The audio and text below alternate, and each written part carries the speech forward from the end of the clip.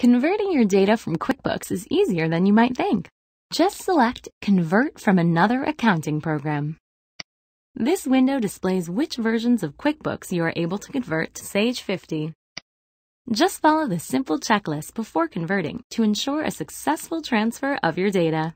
Next, Sage 50 searches for any QuickBooks company files on your computer and displays them in a list.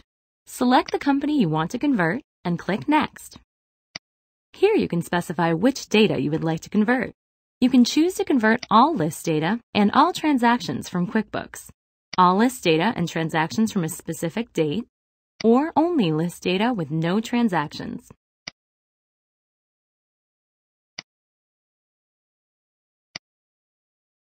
You will need to open the company file you are converting in QuickBooks to allow Sage 50 to retrieve the data.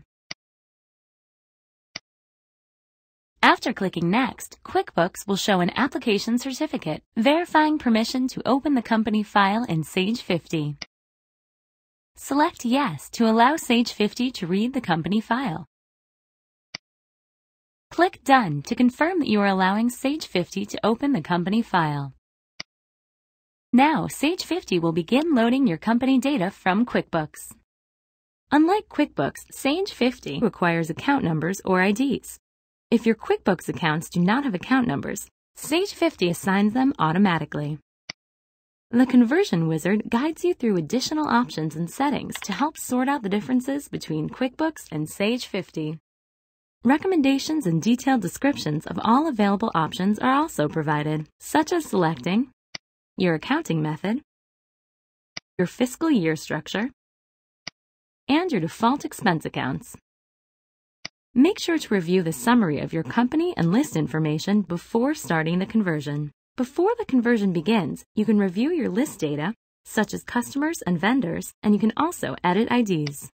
The conversion process may take a while to complete, depending on the speed of your computer and the amount of data in your QuickBooks company file.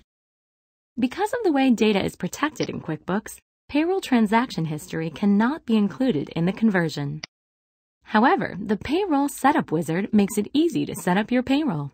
It also guides you through the steps to set up vacation time, 401k contributions, and other payroll-related information.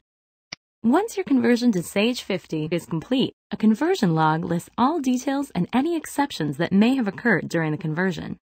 We recommend that you print and complete the After Conversion checklist to make sure your transition is successful.